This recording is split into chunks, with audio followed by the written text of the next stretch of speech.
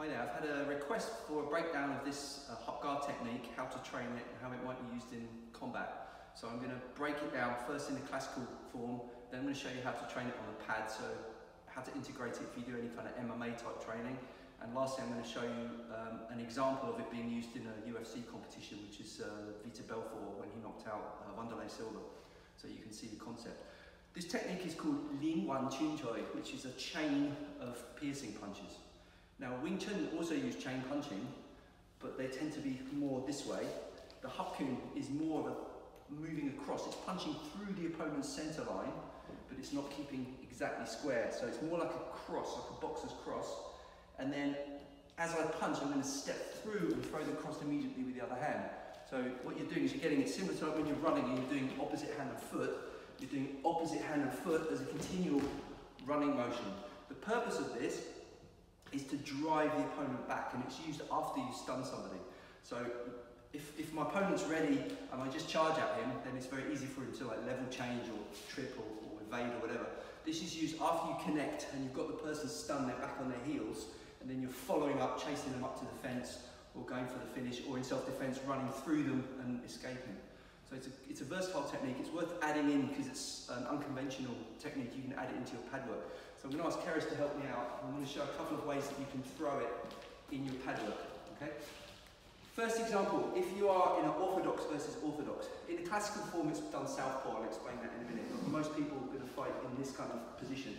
So from a regular punch, from a regular, for example, a jab, I have my weight forward here. What I'm going to do with this one, I'm going to sneak my rear leg out. So as I throw the jab, I'm effectively switching to a southpaw stance, so it becomes a cross.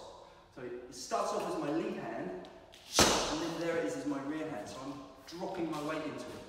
Okay, I can do more of a breakdown of what we call the drop step for another video, but that's just a way into the technique.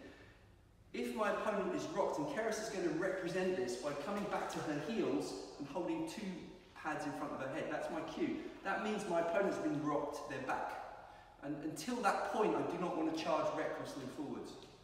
Okay, so when I see that, I'm going to charge forwards. I'm going to throw the first jab, and then I'm going to step as I jab, and then I'm going to come in with the Lin Chyun Choi. So what you notice is there's a kind of a continual forward energy.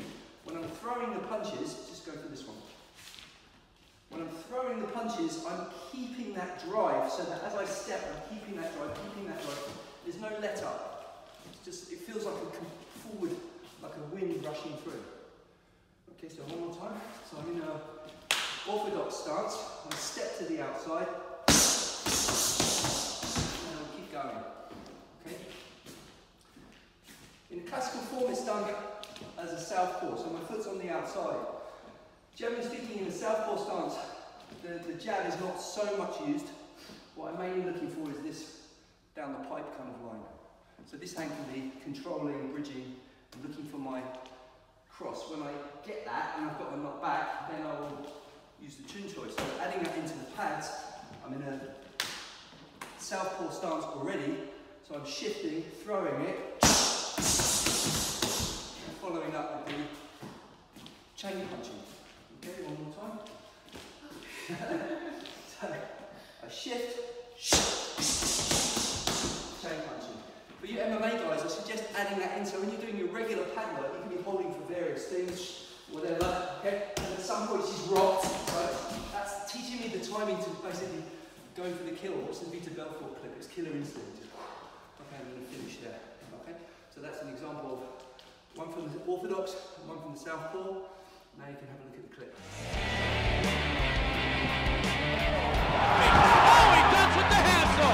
Vitor Belfort! Wow! We said before, the quickest, the fastest hands in UFC history. A left, a right, a left,